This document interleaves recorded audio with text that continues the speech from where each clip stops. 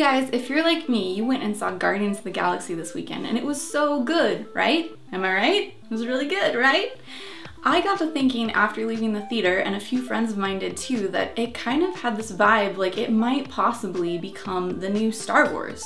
Now I know it's a bold claim, I'm a huge Star Wars fan myself, but I'm just saying it kind of had that awesome vibe, lovable characters, just all sorts of goodness that the original Star Wars had. So let me know what you think. Did you get that feeling? So far I've talked to 3 people and 2 out of the 3 felt the same way. Also, speaking of good, the soundtrack was amazing. It was so awesome. Awesome Mixtape Volume 1 is so cool, and guess what? You can listen to it for free on Grooveshark, and we'll put the link below, and you can also buy it on iTunes if you're not into the whole free listening playlist thing. But I just gotta say that a lot of those songs on there were so good, and some of my favorite artists like David Bowie, so amazing. It just kinda makes me feel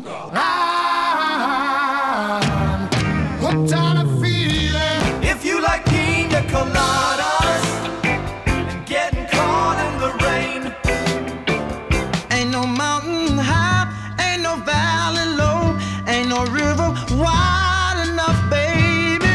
If you need me, call me, no matter where you are, no matter how far. Hello, Daddy. Hello, Mom. I'm your Jerry Bob. Keep your electric eye on me, baby. With your ray gun to my head. And I'm the love that you've looked for. Write to me and escape. That was embarrassing. But anyway, tell me what your favorite song was in the comments below. Speaking of falling in love, how could you not fall in love with Chris Pratt in this movie? I mean, we all fell in love with him already in Parks and Rec, but come on, now he's totally ripped. It's also good to know that he's not the only one who lost weight for the movie. All he had to do was stop drinking beer, right? And can't wait to see him in Jurassic World coming up next year. And speaking of Chris Pratt, has anyone else noticed that the Lego Movie and Guardians of the Galaxy are kind of the same movie? It's the story of an ordinary nobody who enjoys listening to his favorite songs, discovers an ancient relic, gets pursued by a disgruntled cop, and teams up with a group of lovable misfits to save the world from an incredible force of destruction. In a spaceship!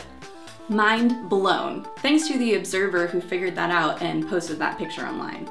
And speaking of lovable characters, there are tons of lovable characters in Guardians of the Galaxy, like Rocket and of course Groot, who no doubt Vin Diesel was overpaid to voice. I am Groot! But seriously, good job Vin, because Groot will forever now be in our hearts. And also on the characters front, did you stay till the end of the credits? If not, you should have, because there was a clip of Howard the Duck. Yeah, that's right. A lot of people are wondering what's going on, who voiced him. Well, apparently it was Seth Green who voiced Howard the Duck, and there are indeed some rumors floating about that there might be a Howard the Duck movie. Pretty cool, right? But Guardians of the Galaxy was so good that I think I'm gonna go see it again, like right now. So that's it for Ash's Stash. Stay tuned for other episodes, like my next episode, where I talk about some secrets I learned about the shooting of Jurassic World on the island of Kauai. So stay tuned for that one, and I'll see you guys later. You can let yourself out. You know where the door is? You're still there. Go already. Gotta go see a movie.